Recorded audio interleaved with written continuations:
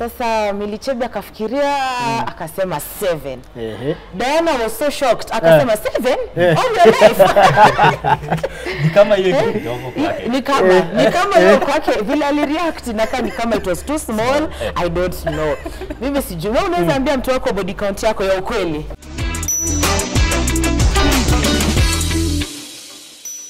What's up everybody, my name is Milly and welcome to yet another episode on Tuko Extra. Now today again is your extended version of Chat with Lily and with two gentlemen. Let me tell you, tumerudi tena. The other one, hey, but we're alive, we are here. I'll start from here, introduce yourself. That's your camera, ambia watu unaitwaje, what you do. Oh you guys, my name is Brian Ajona, I'm an editor. This is my colleague. Sasa sisi ndio tunawaleteanga udaku. Pale Tuko news Nice. Alafu pale very good friend of mine for a long time. Yeah, kabisa. Wananitaga Ken Relbis lakini ikikuwa gumu sana kusema Ken Relbis, you can call me Kenny. I'm an A&R, a publicist, talent manager. Vitu vingi tu ambavyo vinahusiana na biashara ya muziki, lakini pia nafanya kazi na Interfine Global na Champion Studios. Wewe wenyewe Ken Relbis kwa Kikuyu tunaweza shinda sasa Relbis. Relbis. Okay, so first topic. Milly Chebby walikuwa, unajua of course today karibu ni Diamond, Bahati na Diana wanakuanga na YouTube channel. So Milly Chebby na Terence walikuwa featured. Terence akauliza bibi yake maswali zile za game night, akamuuliza body count yako ni ngapi? Sasa Milly Chebby akafikiria akasema 7. Diana was so shocked akasema 7 all your life. Ni kama hiyo kidogo kwake. Ni kama hiyo kwake vile alireact na kama it was too small. I don't know. Mimi sijui wewe unaweza ambia mtu wako body count yako ya ukweli. Sometimes wanasema kitu hii ni kulingana na washauri wa masuala ya mahusiano. Wanasema kwamba sometimes you past so vizuri kuieleza sometimes maana sisi ni binadamu na utampa mtu taswira fulani kukuhusu. Unajua ukianza kumwambia mtu labda una body count ya 3 atakuchukulia kwamba huko kwa mtu wa kufanya masuala ya nasa sana, you understand? Lakini ukianza kusema body count number fulani, kuna manamba ukisema mtu ataanza kushtuka jiulize anaanza kupiga hesabu kama sasa kwa mwaka alikuwa anifanyaje ama ni kwa mwezi na kwa nini kwa wiki umepata. It's crazy. So sometimes vitu vingine acha vibaki siri yako ufe navyo. Anaacha ibaki hivyo mtu asijue. Kama yani wanasema whatever you don't know would hurt you. It won't hurt you. So it's good sometimes ishi nayo tupo. Yeah. Brian. According to me, I think it can never go beyond 3. If I am to say, it will never go beyond 3. Are you speaking for yourself or for the girl you want to be with? Okay, I think if my girl tells me it's beyond 3, that is a turn off. Murifi, I'll run. Bamba. It's beyond 3, that's red flag. That is red flag in the first place. So even if I'm dating you and we are in the process of knowing each other, I think it should not be beyond 3. If you were to tell me, if you are to open up, just lie to me, tell me it's 3. Anasema aseme ule first love wa kwanza alafu ule tukapendana alafu nikamwacha alafu aliyenikosea labda alinichiti akafanya nikamwacha tumalizia alafu ndio wewe tukatulia. Hebu tuone kama Terence atachukua simu yetu nimuulize how he feels about having 7 kama akomteja huyo. Anyway, but for me I don't know, you know, body count inakwanga very sensitive topic, especially for men. Sisi dem ukiniambia hata you've had sijui 20 nini tuko na karoho kusema it's okay niko na size, lakini mwanaume anafikiria anasema watoto wamekuwa na msichana. Hiyo ni normal. Ile na feel pia for men to men kuzungumza ukiwa na washikaji wako ukiwaambia kwamba mimi labda na body count ya 100 200, ile ni respect, you know, kwamba mambo ni hatari na experience napiga sana unapata. Lakini kumwelezea mwanamke uko hivyo inaleta taswira tofauti. Anaanza kuona kwamba mbona huyu ni kama nitatumia hilo jina ni kama wewe ni hawara, unaelewa? Mbona uko hivi sana na watu wengi, na maisha kwamba tabia yako utatosheka kweli kutulia, na mwisho siku anasema kwamba tabia ni ngozi, you know. So hata kama mtu ndo hivi inamaanisha hata tosheka chini za chini yake inabidi afanye mambo. What do you think about reaction ya Diana? Because ukiangalia video alishtuka akisema 7 your whole life. I think for Diana mwanzo si eti ilikuwa inashtua watu sana, hata reaction yake ile sio mara ya kwanza, maana amehusishwa na mambo mengi sana kwenye mitandao ya kijamii, amehusishwa na wanaume tofauti and mwisho wa siku nadhani watu labda wangetarajia labda anyamaze, angetushtua. Mbona Diana amenyamaza? Mbona hajaongea? Lakini wakati alishtuka tulikuwa tunatarajia bwana kweli atashtuka kwamba kumbe kuna watu labda wana body count ndogo, lakini pia mwisho wa siku tusimjaji kivu sana. Labda alikuwa anashtuka anashangaa labda ni nyingi. Labda mwisho wa siku kuhusishwa, labda yeye labda yuko 3, labda ndo bahati ndo nini, hatuwezi tukajua kama vile Brian anasema 3 ndo ile nini ushanipata. So we don't know. Lakini mwisho wa siku cha tuseme vile kwa tunarudia pale, what we don't know it hurt, na mwisho wa siku umbea ambao hatujapewa tuache mpaka muda tutaupata. But the kweli Diana has gone through, because Brian umesema umetuambia you're a writer.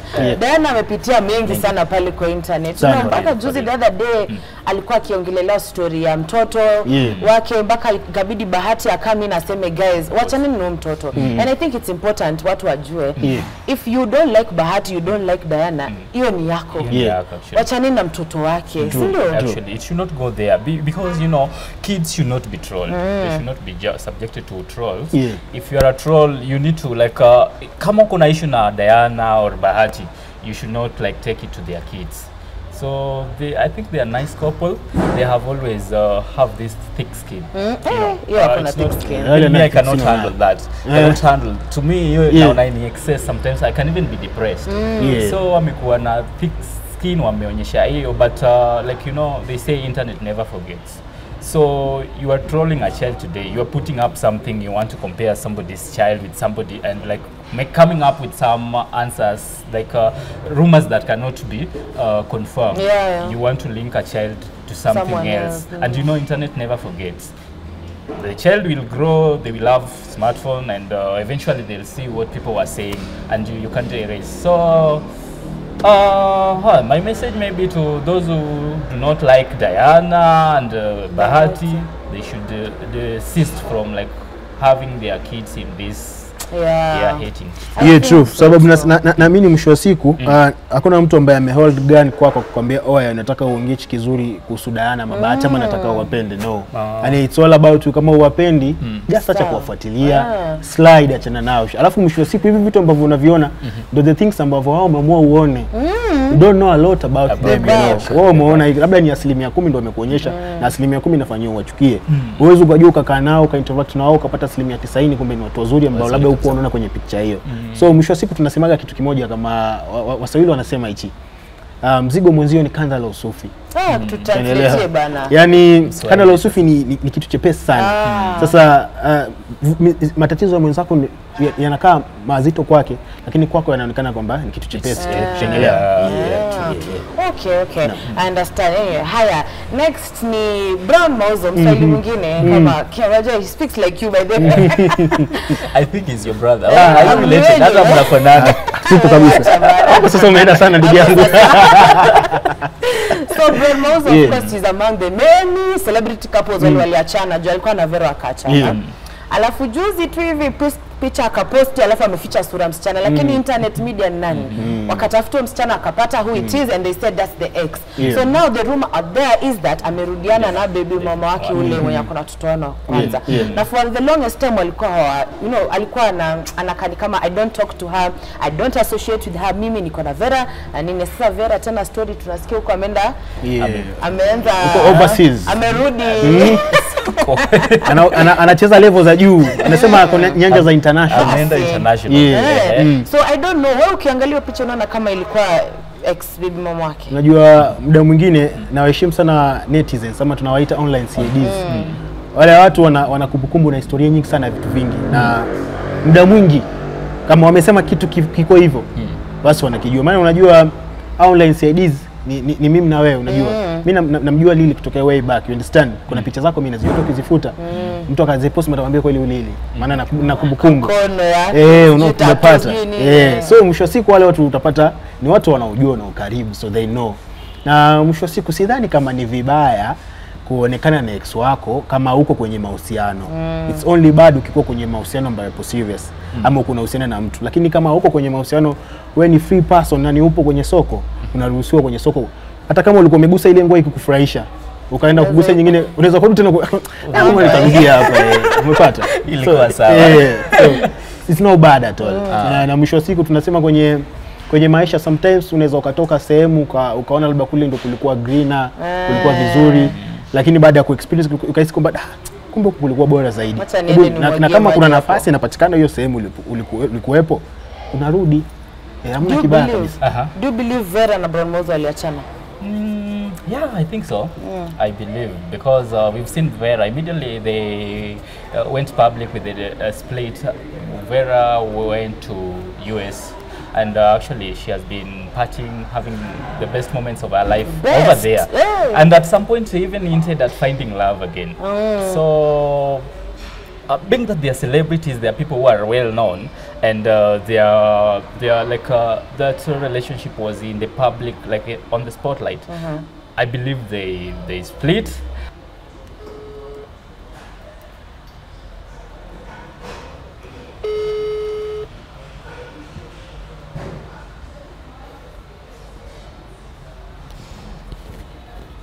Hello. Hello. Hello, sasa Brown. Safi safi. Naitwa Lily Aisha na kupigia kutoka Tuko. Uko salama? Mama. Napigia kukujulia hali unaendeleaje after breakup. Salama. Uko salama kweli? Breakup haikuangi painful? Mtana kupigia nikiamka nimelala. Umelala? Sawa. But before tumalizane nilikuwa nataka kuuliza pia ya mwisho. Amekata. Nasema Brown Mauzo. Amelala. Kwa mjanja, amelala actually. Itaniramba. Ikitamramba. Basi anasema sawa. Ni stress ya breakup Bana lala. Ni saa 6 bana. Nasema usiku wanamaliza leso. Inajaa, inaloa.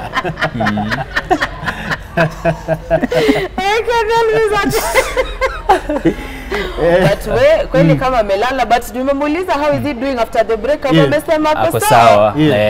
Akasema ako sawa, kwamba breakup is painful, akasema ako sawa. Ako sawa. He'll call me. I don't think he'll call me back, but so but ndio hivyo. If that is anything to go by, ni sawa, breakup haja dispute, kuna breakup yani ameconfirm mwenyewe. Alafu unajua mwisho wa siku tunasema kwamba inaweza kakuwa labda wao kuachana muda ambao sisi tunafahamu kwenye mitandao ya kijamii. Ukipata kwamba mtu sasa hivi yuko vizuri, anaweza mpaka akazungumza akasema yuko sawa. Utapata wale washachukua muda mpaka wakahili. Ama labda wako kwenye maigizo. Umepata mtu anajaribu, ndio maana anajaribu kumposti picha za ex kwa ajili ya kujiwaza. Huyu naye anaonekana yuko kule Marekani, pia mipicha na hangout sababu ya kutaka kuonyesha kwamba I'm okay, So mwisho siku tutajua, lakini kadri siku zinavyosonga nasema tutaona. Kulingana the way watu wanaandika, kama mtu waambia wana akili ndefu sana, na naamini tutajaji kupitia waandishi wao. Kuna muda tumemwona Brown amekuwa motivational speaker.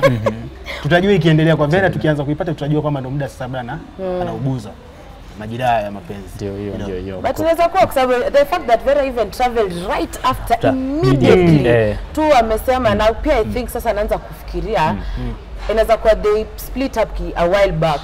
Si ndio tunaona the thing like you said, wanatupatia what they want us to know actually. Sasa kwa aliachana kitambo sana. But as you've had, it's good. Unajua mwisho wa siku maana mlitangaza mahusiano kwenye mitandao, pia yakimalizika tangazeni ndio tujue wafuatiliaji, tusiko tunafuatilia vitu mbaya vipo. So it's good, napendea hiyo ma celebrity wetu. Okay, haya ya tatu ni Jimal kaka yetu akaenda akafanya hair transplant. So me the first time I saw it I said mtu unajua bana anapenda clout pia nikasema lakini nikaona ikiwa serious mpaka kichwa iko na amedungwa kabisa, tunaona tudamu tudogo. Nikasema wanaume pressure kubwa na nywele mnatoa. It will boost in confidence. Tunataka boost you in confidence. Sure. I think Sibiana anasemanga bald man is sexy. But now like hiyo ni we can say it in a vary. Kuna wenye wanaona ni like kukua bald ni kitu kingine kwao, like it lowers their self esteem. So watu kama BN wako sawa na hiyo. But you find kuna wenye wana feel too like niko na that's like my I have a bald head. Tena ni issue nyingine. Ongezenyo lakini he's so old. Mimi nahisi kwamba sometimes pesa zina mashetani yake. You know, na muda mwingine wanasema nguvu ya pesa madaraka. Na ukikuwa na nguvu ya pesa na madaraka ya kufanya chochote ambacho unakitaka. So na feel sometimes ana hela nyingi ile ndugu yetu. Mpaka anaanza kuangalia ni tatizo gani ambalo naweza nikaspendi sasa. Small problem. Swala la nini ama maana tuweze tukasema ati confidence sana hivyo. Maana mwisho siku kwa muda wote huyo anakuwa mdogo kabisa mpaka anapofikia. Amefikia hapo na amekuwa na hizo confidence kufanya vitu vingi ambavyo vifanya vikubwa sana kwenye maisha yake. Understand? So nahisi kwamba labda tu ni hela nyingi muda mwingine unahisi kwamba pesa imekosa kazi. Inakosa kazi. Ni gari nimenunua, na nyumba, ninaishi maisha mazuri, nina vacation. Msichana wangu akona pesa vizuri, mtoto ako sawa. Fanya nini sasa? Una muda unapata hata mtu anakaa nawaza nahisi meno yangu yote yawe gold. But I've never seen him in bad head actually. Yeah, I think ni kihara. Wote tunaita kihara, ile mbele inaanza kusonga hivi nyuma. Hiyo ndio inamsumbua. Inasumbua wanaume of course. But wanasemanga kihara kisonga. Hiyo ni pesa. Lakini okay, binafsi mimi sisi kama inaweza kuwa big deal masuala ya nywele. Ila pia kibinadamu watu wana insecurities zao tofauti. Pia tukirudia tukitoa masuala yale na tukiongelea masuala ya confidence pia. Sometimes watu wana insecurities zao, wanaweza kuwa na fight nazo kwa muda mrefu.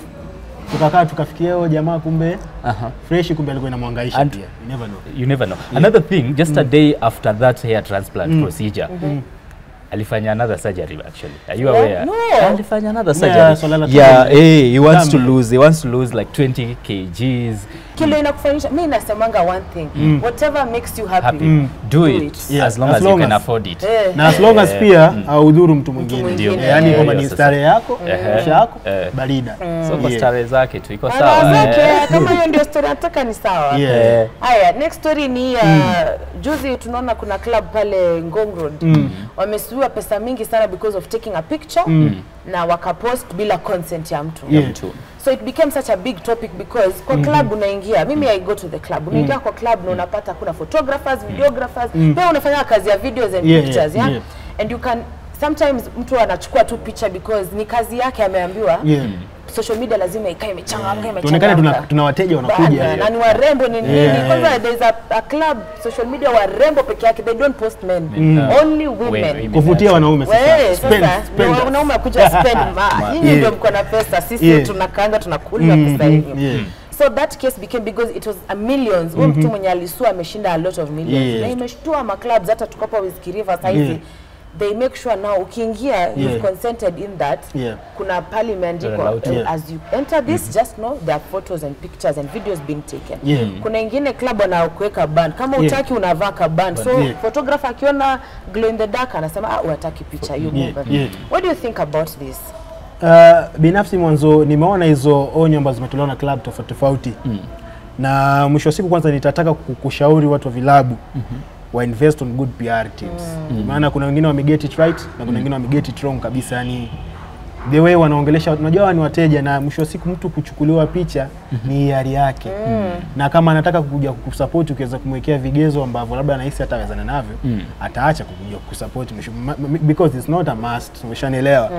So nahisi kwamba the way waliandika zile onyo zingine zilikuwa zimekuja na hasira sana. Lakini kuna hii club ambayo ili get it right, ataweza kuitumia kama mfano wao ambao walikuwa wanaekea watu wristband. Wamesema toka Valley hao walikuja katika kabisa vizuri kwamba kama utaki utavaa hiyo ni nini itaonekana. Yaani wamekupa idhini njoo upige starehe na kama utaki utachukuliwa picha. Na nahisi kama hizi kilabu si lazima uchukue watu picha, maana mwisho siku kama ni biashara na mnainvest, kuna mamodo ambao ni wa kiume na wa kike ambao wanaweza kuja wakaigiza mkachukua hizo picha na ikaonekana kama klabu kweli ipo lit na kila kitu. So mwisho siku it was not right kwenye kuweka tu watu bila idhini yao. Unajua mtu anaweza kakuwa labda amesema amesafiri Dubai alafu nyinyi mkampiga picha mkapost hapo mkaribu mambo. Unaelewa? Ama mtu labda yuko na mpango wa kando spare tire, unajua. Uko na spare tire ya kwako alafu unapata mwisho wa siku tena inakuwa huyu nani ni so it's no good. So data protection naamini na watu wajaifuatilia sana hiyo law. Nadhani sababu ilikuwa imeintroduciwa recently sana. Ila watu wakifuatilia ndani kuna vitu vingi watajua kwamba image ya watu bila consent yao so nzuri kuiweka kwenye public domain. But according to me, I think you know, like we are in a digital era, and club photography is it's a digital marketing strategy. So you know, like clubs, they also want to show people like our club is the best. Come to our joint. So one way they can achieve that is by doing Pictures. club photography. So club is just like a public place. And when you're in a public space, you should be ready for anything. Anything. So, like, or maybe it should be, there should be like private clubs. But in a public club, like, we know there are public clubs. Zile tu za ukienda, you expect to have crowd, eh? Lakini bado tukisema bado ni public place. Ni public lakini bado ni private. Yaani ni kwa ajili ya kuja kufanya vitu vyako vya siri ambavyo vifanye huku nje kwenye mwangaza. Ndio maana hata kanisa pia ni sehemu ya public lakini ni sehemu ya siri, maana unaenda kule kwa ajili ya kupata closeness na Mwenyezi Mungu wako, unaelewa. But to cap that, I think what we can do, let clubs have two sections. One section ni wale wenye wamekubali, like they can snap us. Sisi tuko sawa, we like just do anything with our image as long as that it's not defamatory. Do your stuff, eh? For marketing it's okay. Then another segment ikuwe ni wale wenye wanataka privacy. Mimi privacy I think ando ukunywe kwako. No, sometimes unajua sometimes kuna watu ambao wanataka kuwa na watu lakini hawajui ku associate nao vizuri. Sawa, unaelewa? Ni character kabisa ipo na mtu. Ila wanaenjoy kuona watu wakifanya vitu. Ila wanataka kuwa na privacy yao. Kwamba mimi natulia na relax na muenjoy akifanya uendazimu wake ambao wataufanya kwa wakati yako na vile vivyo yake, unaelewa. So tupe pia watu nafasi hiyo, maana ni character ambayo ipo ndani yao na sio kupenda kwao sometimes. Hata wafusi vipi sasa itakaa ana act. Umepata? So sometimes tuache tu kwamba to understand kwamba iko hivi. Kama anavyosema kuwe na section mbili. Kama huko tunatulia. These were okay. Yeah. But I think as in you know the thing is ukishaingia club na unajua you see on social media kila siku ndio ujue hiyo club kuna DJ fulani, kuna Kim, kuna Hypnotic, kuna nani ana perform, unajua because you've seen on social media. So the fact that you've seen those pictures on social media, unajua kwa hii club anachukuanga picha. So it's either one, ukiona photographer mwambie mimi kuna mambo at times nasemanga tu si leo hiyo siku sijachora eyebrows nini makeup sina, nimekuja tu kofia, usinichukue picha. Ama mkuja na mtu mwingine. Mimi na watu na mtu wangu please. So nakwambia don't take pictures. So at that point no unafaa kusema no. But sasa sijui, I don't know the story of how mtu alichukuliwa picha akiwa anakaja akifanya nini, you know, all that, but amepata pesa mzuri. But I think so taking a photo of you is not a crime. But now posting it, that is where like yeah, kuna shida. But akichukua si anachukua ndio post actually.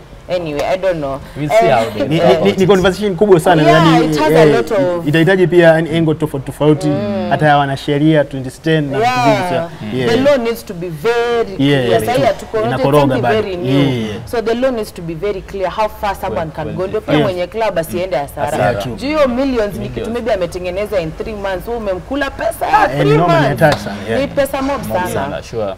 Aya, the last story tutaongelea ni a very sad, for me it's a very sad story, but it's trended so much sana jana. Kuna msichana I think anaitwa alikuwa na date mse, apparently was an aspiring Nairobi governor. And I was like somebody who would have been Sakaja. So imagine day Sakaja ameshika msichana amemzaba makofi. I looked at that video and the girl hakuwa anatingika, ana slapiwa anasonga hivi tu ni kama amezoea, anaambiwa get out akoto, anambembeleza.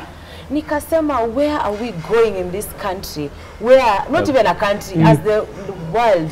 Yani mtu na ukisoma ukienda Facebook, mimi kile nilifanya sasa of course for research purposes, kaenda Facebook katika jina yake stories that baka babake ameingililia hii kitu, brother yake ameingililia, au msichana akasema, in fact I will quote what she said, sikuje mseme mara what she actually said, vile babake alimwambia, akasema my dad needs to apologize to you for what. One thing with me, even my hubby knows, I don't give in to sheer intimidation. I am sorry, Dad, if you thought that would work on me, you have to apologize and talk to me nicely for me to come home. My husband is my husband and you have no choice but to accept that fact. So ukiendelea ukisoma stories, hata hizi ni screenshots za watu unajua sasa vile kwa nasema masiaidiwa wanakuanga washachukua screenshots. It's not the first time hii story may happen. Kuna hata time bwana yake anamtetea Amesema after some good beatings, the security came to her rescue on the 8th floor where they took her down via the lift. Then Doris had to spend the night with the guards. I woke up at 6 p.m. and locked my door and warned the management not to dare open my door to allow her lest they want court trouble. Meaning it's not the first time amemchapa. It's not the second or the third time. Yeye mwenyewe ndo ameandika akasema nishachapa thorough beating. Unajua kuna beating na kuna thorough beating. Na msichana babake ni kama aliingililia na brother yake juu ilikuwa inasemekana they've come in kumsaidia ku stop this thing, but she said please, this is my husband. I don't know what psychological problem if it's I don't know what that is, because mimi nilikuwa nasema hata mtu akinulia kidole hivi ndo basi naenda end of it. I don't even know what to say.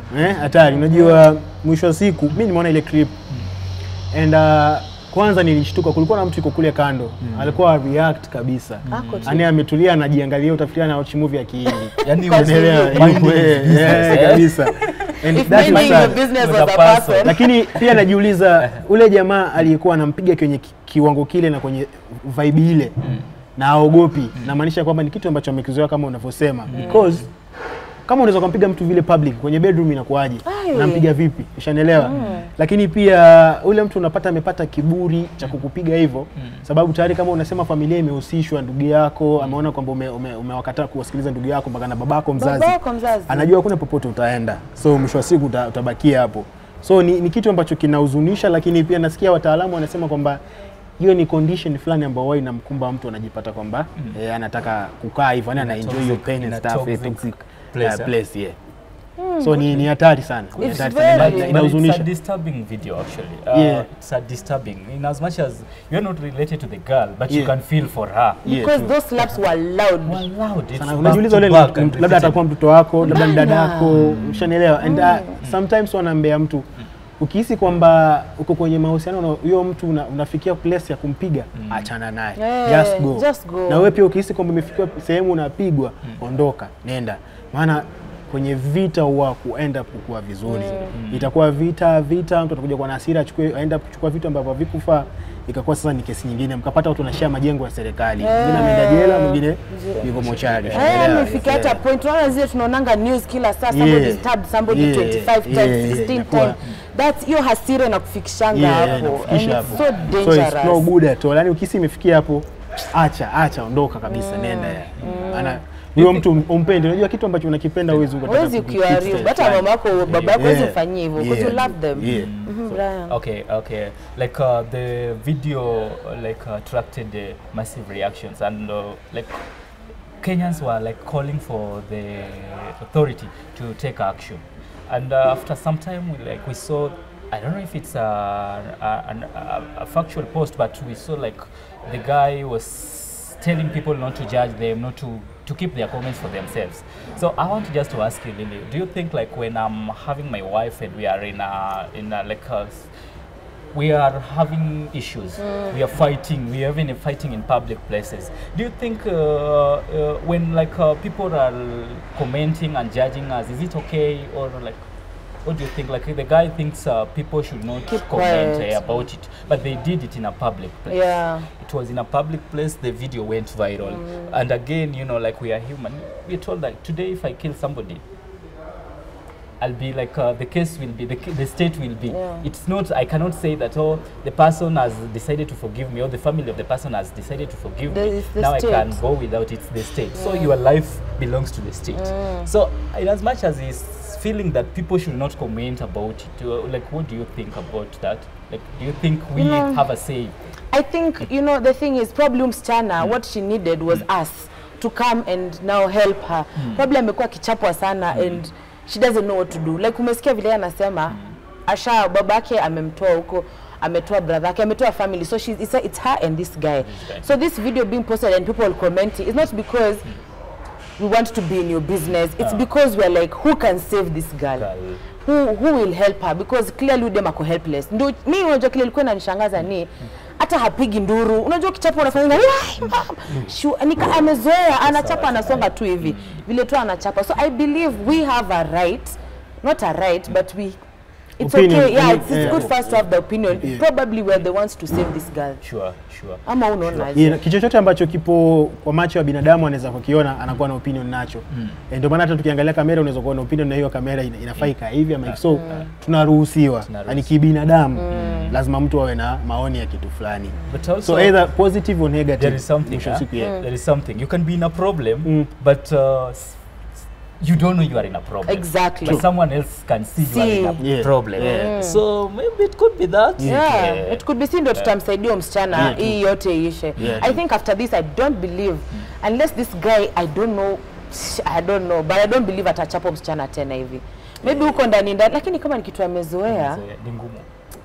Ni dangerous. Sister Doris, I think her name is Doris, please leave. Me, I'm advocating for something like Ken amesema jiondoe. Ukiona things are not there, because clearly you know what is right and what is wrong. Unajua kuchapo is not right. Na ukiona ni hivyo, please just leave, whether you're a man or a woman.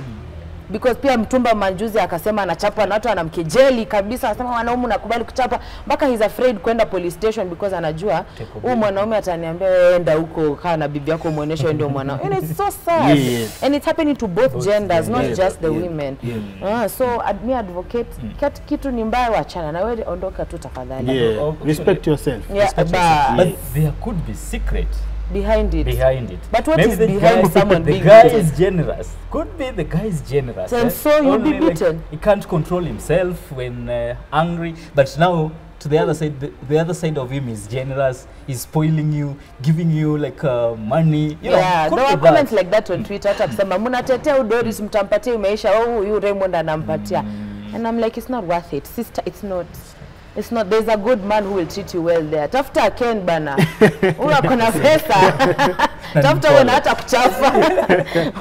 Okay, I think hizo ndio the trending topics of the week. And asanteni sana kukuja. In the opinions, tumesikia Brown Mauzo at least amechukua simu. Terence alikuwa mteja, would like to know what his opinion is. Terence, if you watch this movie, kuja hapo kwa comment section utuambie kama 7 ilikuwa kidogo ama ni nyingi. Na Diana, your reaction, was it that it's too much or too little? We don't know. Because your reaction, we didn't know where you stand. But asanteni sana. Tukimalizia mnaweza tuambia tutapataje social media mtu akitaka kupata good wisdom on A&R nini. True kabisa. Kwenye mitandao ya kijamii yote I go by the name @KenRelbis. Na mwisho wa siku hii ni kwa ajili ya wasanii na biashara zote ambazo wanahitaji masuala ya digital marketing, lakini kwa wasanii ambao pia wanahitaji A&R services, media marketing na kila kitu. Unatucheki @Interfine Global, na pale tunahakikisha kwamba come to your rescue kwa ajili ya kuhakikisha kwamba vitu vyako vinaenda sawa. Hiyo naamini, I can attest to that. Is 100. Amekuwa kwa industry for a very long time, kwa hivyo anaelewa what you need and what you don't need. Na wewe Brian? Mimi Brian Ajone. On Facebook, Instagram, everywhere. Brian Ajona. I'm a writer. I'm an editor at Tuko, and I do entertainment stories. So, like, if you're a celebrity, you're a content creator, or you want to go viral, you want people to see like what you're doing, reach out. Brian will make you famous. Brian is a top writer at tuko.co.ke. I'm single.